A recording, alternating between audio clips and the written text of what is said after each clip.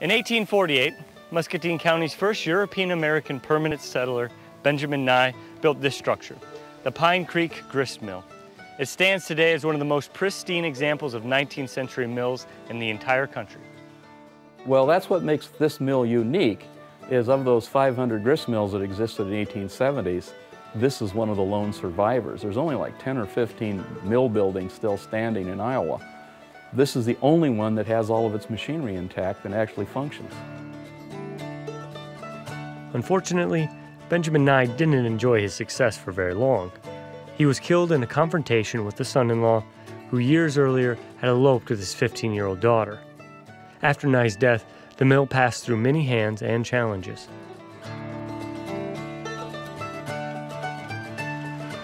It remains the centerpiece of Wildcat Den State Park, nestled along the Mississippi River north of Muscatine. Part relic, part museum, the grist mill is a living, breathing, chugging trip back in time.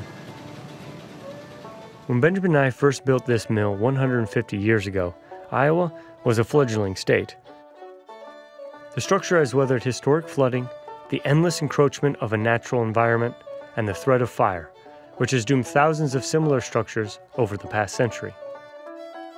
In 1883, floodwaters nearly doomed the mill, blasting away a sidewall and scattering bags of flour all the way to the Mississippi River. 110 years later, Iowa's historic floods of 1993 nearly toppled the grist mill again, but it still stands. How has this structure survived? A little luck and tremendous effort from a volunteer army, the Friends of the Pine Creek Grist Mill. Somewhat over 50,000 hours of volunteer help went into this project. It could be people working on restoration, could be people like our treasurer, our secretary, interpretive people. We'd been told by the experts that the mill was beyond restoration, that it could not, the machinery could not be made to run and it was impossible. And not being experts or knowing how to do this, we went ahead and did it anyway.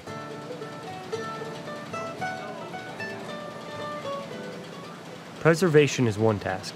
Renovating a 150-year-old mill into pristine working order is an entirely different task. Volunteers have tediously repaired belts, shafts, and anything else requiring a tune-up after a century and a half of cornmeal and elbow grease. And that's the flour from the millstones. It's not quite whole wheat, not quite pure white. A lot of the technology has been lost, so what we had to do is recreate it. One of our biggest issues is power transmission. Because this place is powered by flat belts and wooden pulleys and steel line shafts, and that's a technology which disappeared over a century ago in America. So you have to rediscover all the little subtle tricks that are involved in it.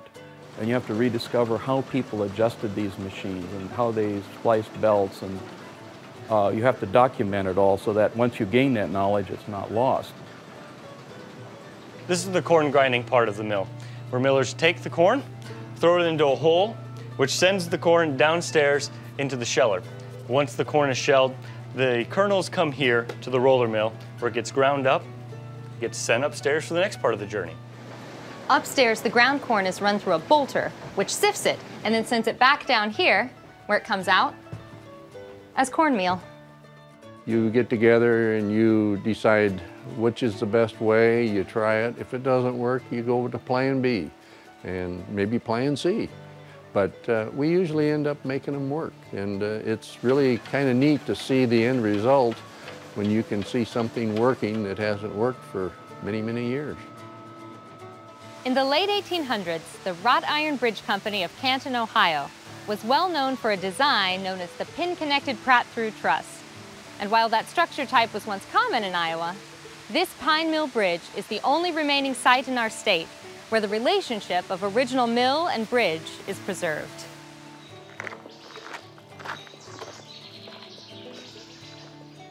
Wildcat Den State Park is a lot more than historic structures. Trails encompass a wide swath of the park. Hikers can experience spectacular views and a variety of terrains on trails such as Steamboat Rock and Fat Man's Squeeze.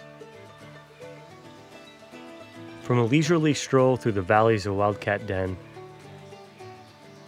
to the hillsides above, this eastern Iowa gem may be off the beaten path, but it's a journey worth taking, on the trails or back in time. And definitely, we all feel pride in the fact that we have this thing back and working again. I was just thinking of what my wife said one time for Heritage Day. And all the windows and the doors were open, and she looked up at that and said, you know, the mill is smiling again. So that's kind of neat.